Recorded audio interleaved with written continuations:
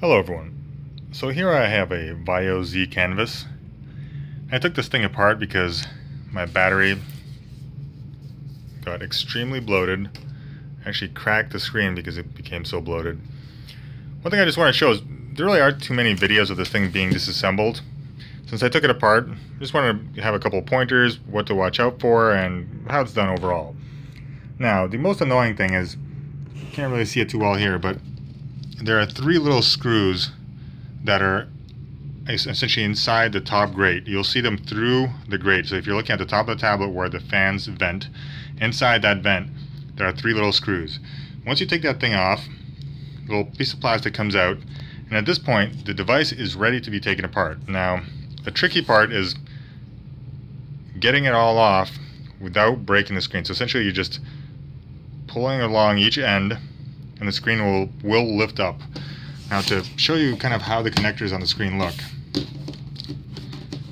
a look at. So these are the connectors and they fit all around.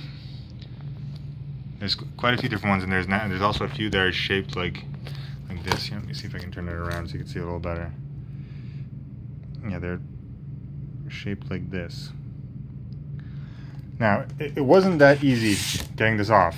I just want to say, if you're actually trying to take this apart and put it back together, be very, very gentle getting the screen out because it can be pretty easy to crack. Like I said, my screen is already cracked due to the battery, but I definitely damaged it a little more while taking it apart, so just take your time. I don't think it was that difficult, you just have to go very slow.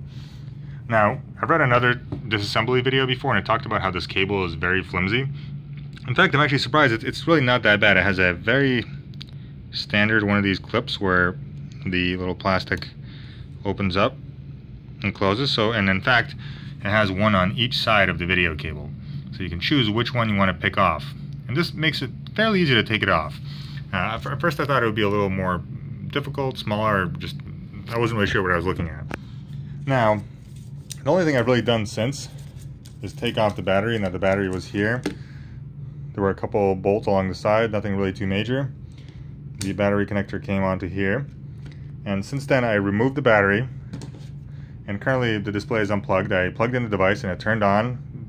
Windows seemed to come, actually Linux came right back up. Everything was fine, even with the screen completely disconnected. Here, the only thing that's connecting the top panel right now are the Wi-Fi cables. And this is the device. As you can see, has two SSD slots, has a Wi-Fi card slot that all can be replaced. The RAM is soldered on, so you can't really do too much there. Seems like you could also remove the heatsink and clean it up a bit. Just to show, the fans are actually not that dirty considering this device has been on basically 24/7 for 3 years. And that's it. So if you're interested in upgrading your Vaio Z Canvas, it's really not that difficult. So yeah, as you can see, my battery is really warped. I mean, this thing is, wow, holy shit. I've never seen a battery this warped before. In fact, I'm like afraid to even hold this thing. But yeah, overall this has been an excellent device. The major limiting factor for me has been the 8 gigs of RAM. So if this was a 16 gig version, it would be significantly more useful to upgrade this. You could put a terabyte SSD in this. It's really an excellent device.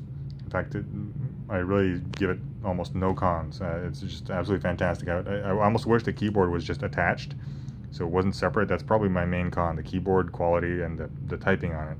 And the fact that it's just disassembled. But if this was a standard laptop, it would still be a very fast laptop, as it is a quad-core i7 processor. It's not like a regular Ultrabook processor you'd have a couple of years ago. As you can see, it has 3 fans for 1 CPU.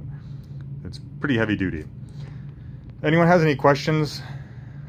Pretty much, like I said, I made this video to just show the inside of this, how it comes apart.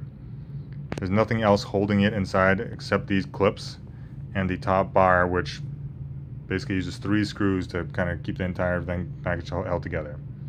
And that's it.